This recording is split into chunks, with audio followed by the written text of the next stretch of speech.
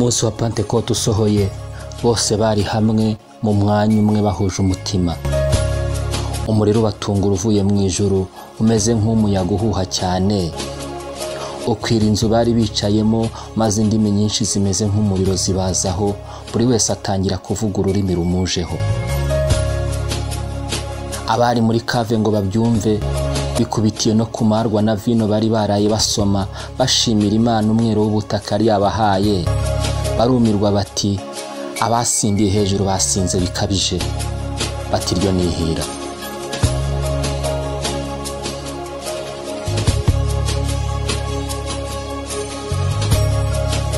Petero niko kubavuguruza ati, ntabwo twasinze ihira habe n'akarahure ka vino twigeze, ahubwo Yesu w'i Nazareti wo mwahaye abagome ngo bamubambe bakanamwica, niwe usohoje iri sezerano, kuko ataheze mu mva ahubwo yazutse. Abari aho ayo magambo ntibabashije kuyihanganira kuko yabatsinze bikomeye. Niko kubaza Petero bati, none twakora iki? Nawe arabasubiza ati, Metanoia. Wakoze wahisemo kubana natwe kuri Metanoia TVR. Sobanukirwa uyu munsi iribanda ku ijambo Metanoia. Tuguhaye ikaze.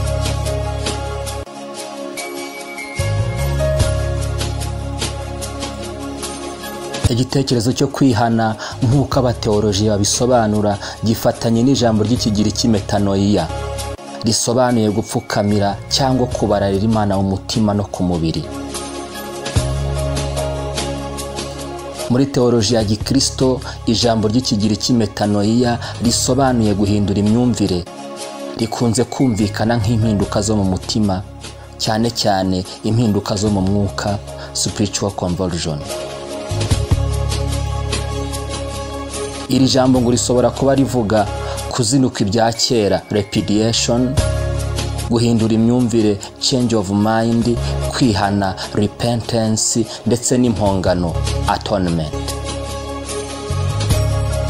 Ariko amagambo abiri ariyo conversion, guhinduka cyangwa guhindukira, ndetse na reformation, twatwerera ijambo ryitwa gutunganywa, ashobora kuba ariyo magambo yahura n'igisobanuro cy'iryo jambo Metanoia. Iki gitekerezo kandi cy'abateolojiye ngo gihura cyane n'isengesho ry'abakristo, aho iyo bikubise hasi bubamye imbere y'Imana babyita Metanoia. Bityo ngo ibyuzuye mu mutima uciriye bugufi Imana, nko kuyiramya, kuyambaza, kuyinginga, ndetse no kuyihendahenda, kuyiseguraho, ndetse no kuyishimira, babigaragarisha gukubita ibipfukamiro hasi, ndetse rimwe na rimwe bagacurika imitwe hasi badahangaye kureba mu ijuru, maze nayo ntirengagize uyizeye atyo. Tubisanga mu butumwa bwiza uko bwanditswe na Matayo igice cya 2 umurongo wa 11, ndetse kandi tubisanga mu butumwa bwiza uko bwanditswe na Luka igice cya 5 umurongo wa 12, ndetse twabisanga muri icyo gitabo tumaze kuvuga haruguru igice cya 17 umurongo wa 15 kugera ku wa 16.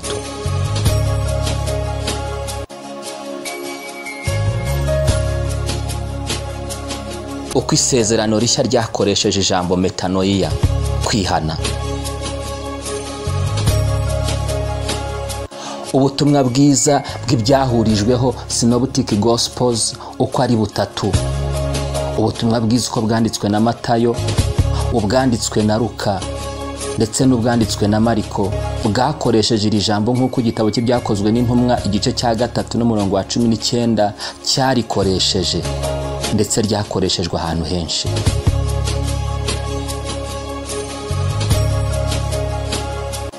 Bibiliya yitwa Modern English Bible yivuga ijambo repentance, kwihana, ikoresha amagambo y'ikigiriki abiri ariyo Metanoia na metameromai.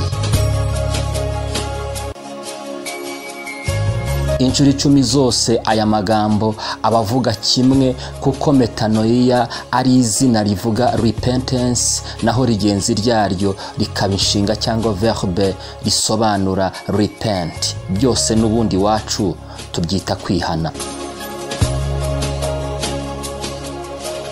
Iri jambo kandi rikoreshwa muri King James Version inshuro 20 ahantu hatandukanye.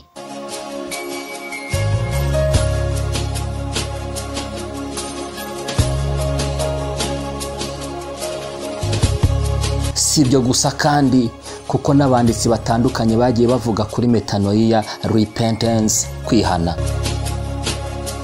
James Brentworth Butler wavuga ko ijambo ry'ikigiriki metamerumai ari ryo risobanura amagambo abiri y'icyongereza repent na repentance, ari byo bisobanuye kwihana inaha iwacu.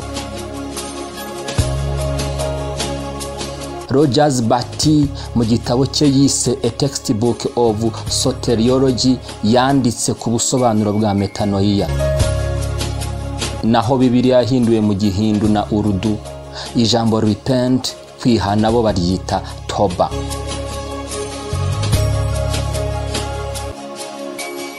Toba rikaba risobanura kwicuza, regret, gushavura, grief, ndetse no kugira agahinda k'ibyaha biganisha ku guhindura imyumvire n'imibereho bya kera ku munyabyaha.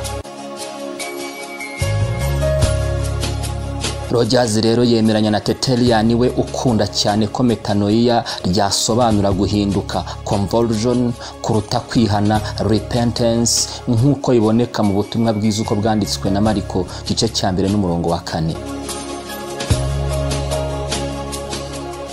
Muri make Rogers Batty yizera ko conversion, guhinduka cyangwa guhindukira, ari ryo jambo ryiza ry'icyongereza ryasobanura ikigiriki metanoia, kwihana.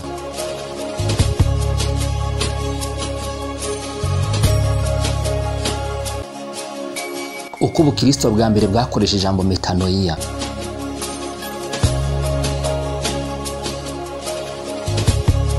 Metanoia ryaba ryarakoreshejwe mu nyandiko zo mu itorero rya mbere risobanura guhindura imyumvire, ari byo biganisha ku guhindura imyitwarire n'uburyo bwo kubaho.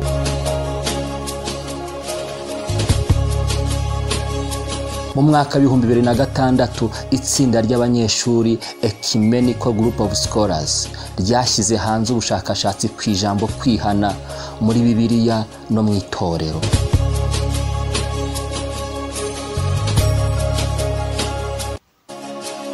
Nyuma yo kwigana ubushishozi inyandiko z'abayuda ba kigiriki Hellenistic Jewish writings, ubushakashatsi bwerekanye ko ku bayuda babayeho mu gihe cya Yesu, repentance, kwihana, ryasobanuraga guhinduka mu myumvire no mu mibereho, a fundamental change of thinking and living.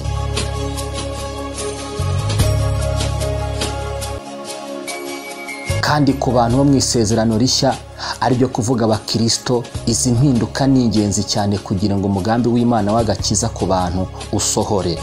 Ndetse no guhindura abatuye isi bisaba guhinduka mu myumvire no mu mibereho.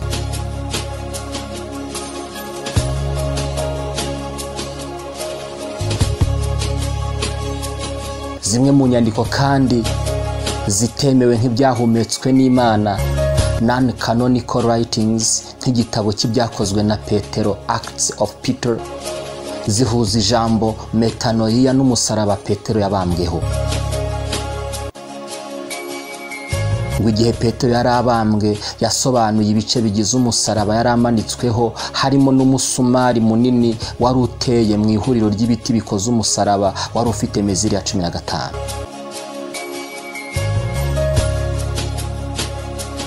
Uyu musumari ngo niwe ugaragaza uguhinduka no kwihana by'umuntu, conversion and repentance of a man.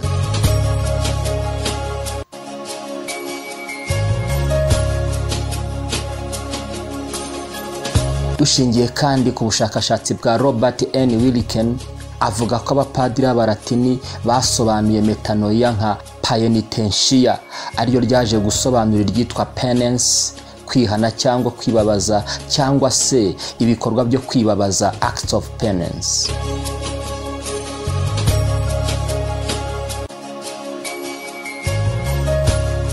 Tertullian yahakanye ijambo ry'ikilatini penitentiam ubwo basobanuje ikigiriki metanoia, avuga ko mu kigiriki metanoia bidasobanura kwihana cyangwa kwatura ibyaha, ahubwo bisobanura guhindura imyumvire.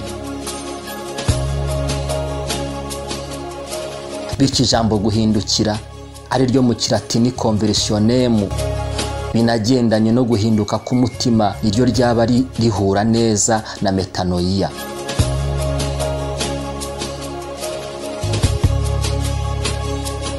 Naho Martin Luther na John Stolpitz ntibemera ko metanoia bivuze guhindura imyumvire, change of mind, ahubwo ngo risobanuye guhinduka k'umutima ndetse n'ikiwutera guhinduka aricyo ubuntu bw'Imana, the grace of God.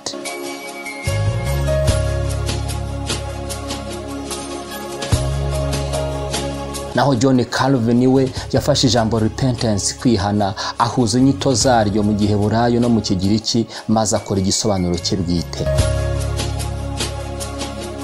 Mu Baheburayo kwihana ni uguhinduka cyangwa guhindukira, mu gihe mu Kigiriki bisobanura guhindura imyumvire n'imigambi, change of mind and purpose.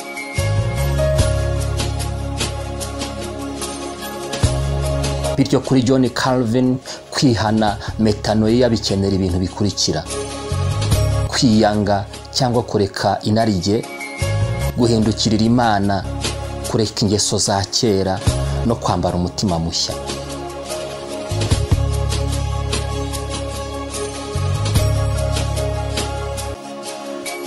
Naho Treadwell Warden mu nyandiko ze The Great Meaning of World Metanoia 1881 yagaragaje igisobanuro cya metanoia, kwihana, ko ari uguhindura imyumvire, imyitwarire n'imikorere, ubwenge ndetse n'amarangamutima n'imyifurize.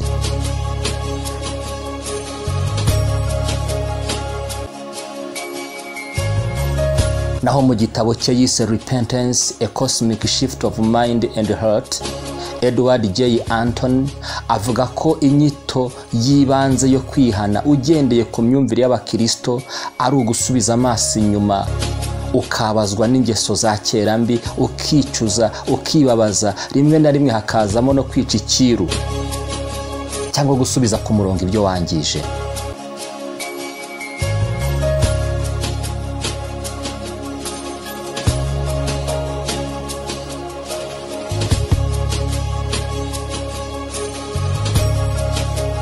Naho ijambo metanoia mu myumvire y'abapagani mu Kigiriki cya kera hagati y'ikinyejana cya 6 n'icya 3 mbere ya Yesu ndetse kugeza mu gihe cya Renaissance, metanoia ryasobanuraga guhindura imyumvire ku muntu cyangwa ku kintu, bishatse kuvuga guhindura uburyo ubona umuntu cyangwa uburyo ubona ibintu.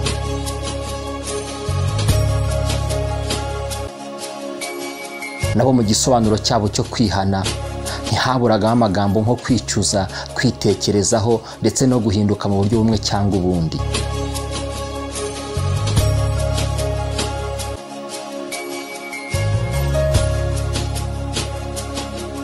Impaka z'abahanga mu bya theology na linguistique tubisoreza aha, gusa icyo zitugejejeho nuko kwihana metanoia bigaragaza ko ari ukureka ubuzima bw'ibyaha ugahindukirira Umwami Yesu. Ikindi nuko abo Petero yabwiye ngo metanoia, mwihane muhindukire, bose bumvise icyo avuze ndetse batanazuyaje bahita bahindukirira Umwami Yesu, bihana ibyaha, barabatizwa, itorero ryongererwa abakizwa. Paulo nawe abyita guhinduka ukagira umutima mushya.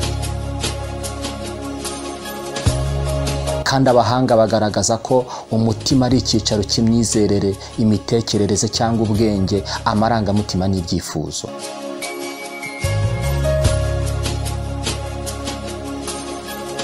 Bityo ngo kubw'ubuntu bw'Imana binyuze mu kwizera, uwihannye by'ukuri wese agahindukirira Umwami Yesu ahinduka muri ubwo buryo. Tubisanga mu rwandiko Paulo yandikiye Abaroma igice cya 12 n'umurongo wa 2.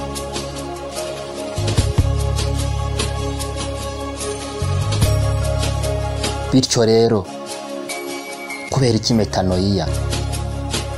Kubera iki dukwiriye kuvuga ubutumwa bwa metanoia uno munsi? Kandi kubera iki channel yacu yitwa Metanoia? Yohana umubatiza ndetse na Yesu Kristo ubwe baje bavuga bati Metanoia, mwihane kuko ubwami bwo mu ijuru buri hafi. Hanyuma ajya kugenda, abigishwa bamubajije igihe cyo kugaruka kwe ndetse n'umunsi w'imperuka y'isi, yarababwiye ati ubutumwa bwiza bw'ubwami buzigishwa mu isi yose ngo bube ubuhamya bwo guhamiriza amahanga yose, nibwo imperuka izahera kwize. Ubutumwa bwiza uko bwanditswe na Matayo igice cya 24 umurongo wa 14. Naho ko imperuka irushaho kutwegera, imyuka bishwe bahowe ijambo ry'Imana n'ubuhamya bahamyaga ikomeza gutaka mu majwi aturuka munsi y'igicaniro igira iti ayi mwami wera w'ukuri, uzageze he kudaca amateka no kudahora bari mu isi, uhorera amaraso yacu. Ibyahishuwe igice cya 6 umurongo wa 9 kugeza ku wa 10. Ikindi kandi kinababaje nuko hariho abakobanyi batabyitayeho rwose, ahubwo bakobana bakurikije irari ryabo, bakongeraho kubaza abera bati ubundi isezerano ryo kuza kwa Kristo ririhe? Kuhereye kera byose bihora uko byahoze, uhereye ku kuremwa kw'isi. Urwandiko rwa kabiri rwa Petero igice cya 3 umurongo wa 3 kugeza ku wa 4. Abo bose Petero intumwa abasubirisha amagambo avuga ngo umwami Imana ntitinze isezerano ryayo nk'uko bamwe batekereza yuko iritinza, ahubwo itwihanganira idashaka ko hagira n'umwe urimbuka, ahubwo ishaka ko bose bihana. Urwandiko rwa kabiri rwa Petero igice cya 3 n'umurongo wa 9.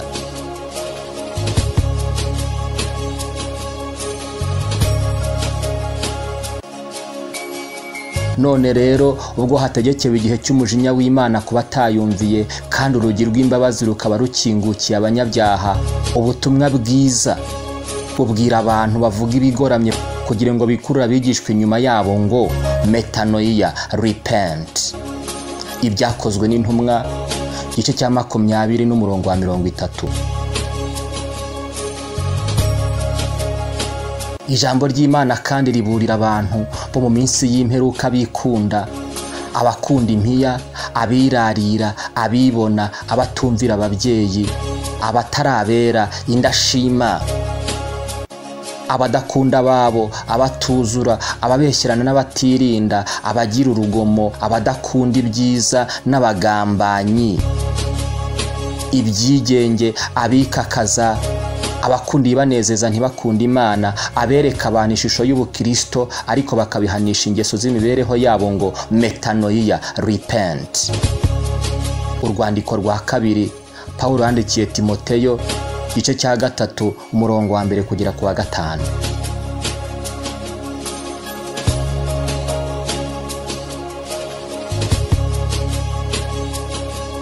Ubutumwa bwiza kandi ntibwasize abantu bomboka mu mazu, bakanyaga abagore batagira umutima, baremerewe n'ibyaha, batwarwa n'irari ry'uburyo bwinshi, bahora barwanya ukuri, ndetse n'abarozi, abasambanyi, abicanyi n'abasenga ibishushanyo, n'umuntu wese ukunda kubeshya akanabikora. Ubutumwa bwiza no burababwira ngo Metanoia, repent, mwihane, muhindukire, ibyaha byanyu bihanagurwe. Urwandiko rwa kabiri Paulo yandikiye Timoteyo igice cya 3 umurongo wa 6 kugera ku wa 8, ndetse tubisanga no mu gitabo cy'ibyahishuwe igice cya 22 n'umurongo wa 15.